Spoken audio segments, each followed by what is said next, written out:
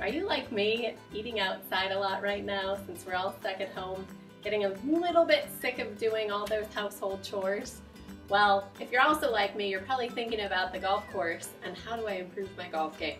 So I've got a quick tip for you. If you are a person that often slices the golf ball, this is a great one. I want you to use your spiderweb cleaner, make it as long as you can get it, and you're gonna work on your backswing. So you'll set up, take your grip, take your stance, and I want you to feel like you're really reaching that right across your chest.